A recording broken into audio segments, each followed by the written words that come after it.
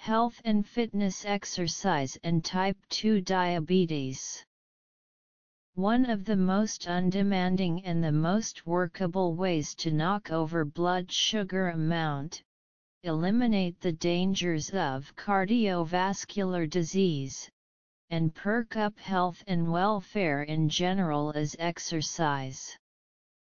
In spite of that, in today's inactive world where almost every indispensable job can be carried out online, from the ergonomic chair in front of a computer, or with a streaming line of messages from a fax machine, exercising can be a hard argument to win over. The weight of exercise. Everyone should exercise. Yet the health experts tells us that only 30% of the United States population gets the recommended 30 minutes of daily physical activity, and 25% are not active at all. In fact, inactivity is thought to be one of the key reasons for the surge of type 2 diabetes in the U.S., because inactivity and obesity promote insulin resistance. The good news is that it is never too late to get moving, and exercise is one of the easiest ways to start controlling your diabetes. For people with type 2 diabetes in particular, exercise can improve insulin sensitivity, lower the risk of heart disease, and promote weight loss. Type 2 diabetes. Diabetes is on the rise. The number of people diagnosed with diabetes every year increased by 48% between 1980 and 1994. Nearly all the new cases are type 2 diabetes, or adult onset, the kind that moves in around middle age. Symptoms of type 2 diabetes include increased thirst, appetite, and need to urinate, feeling tired, edgy, or sick to the stomach, blurred vision, tingling or loss of feeling in the hands. The causes of type 2 diabetes are complex and not completely understood, although research is uncovering new clues at a rapid pace. However, it has already been proven that one of the reasons for the boom in type 2 diabetes is the widening of waistbands and the trend toward a more desk-bound and inactive lifestyle in the United States and other developed countries. In America, the shift has been striking. In the 1990s alone, obesity increased by 61% and diagnosed diabetes by 49%.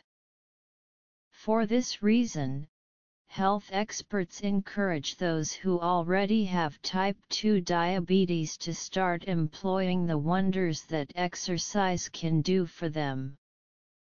Without exercise, people have the tendency to become obese. Once they are obese, they have bigger chances of accumulating type 2 diabetes. Today, the U.S. Department of Health and Human Services reports that over 80% of people with type 2 diabetes are clinically overweight. Therefore, it is high time that people, whether inflicted with type 2 diabetes or not, should start doing those jumping and stretching activities. Getting started. The first order of business with any exercise plan, especially if you are a dyed-in-the-wool sluggish, is to consult with your healthcare provider. If you have cardiac risk factors, the healthcare provider may want to perform a stress test to establish a safe level of exercise for you. Certain diabetic complications will also dictate what type of exercise program you can take on. Activities like weightlifting, jogging, or high-impact aerobics can possibly pose a risk for people with diabetic retinopathy due to the risk for further blood vessel damage and possible retinal detachment. If you are already active in sports or work out regularly, it will still benefit you to discuss your regular routine with your doctor. If you are taking insulin, you may need to take special precautions to prevent hypoglycemia during your workout. Start slow.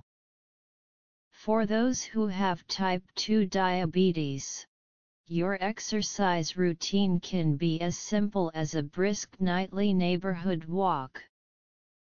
If you have not been very active before now, start slowly, and work your way up. Walk the dog or get out in the yard and rake. Take the stairs instead of the elevator. Park in the back of the lot and walk. Every little bit does work. In fact, it really helps a lot.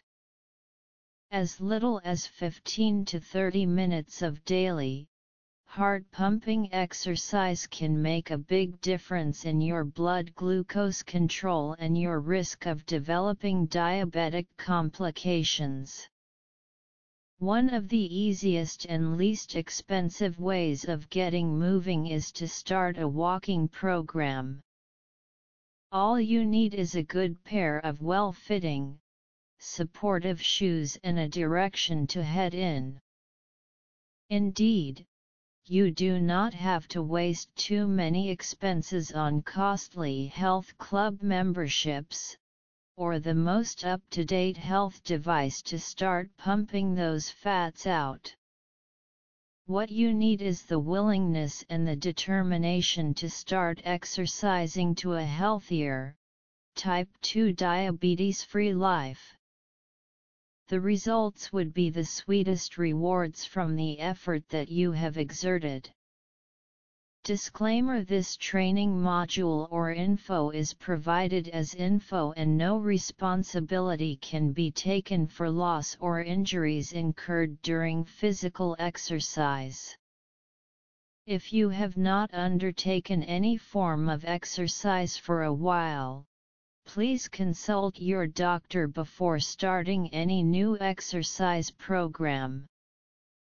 Above all, have fun and be safe. You'll find many more useful information at the Video Man's YouTube Health and Fitness audio info channel to enhance your life. Be on the lookout for the Video Man Fitness and Exercises audio information videos coming shortly to you. Thanks from the Video Man.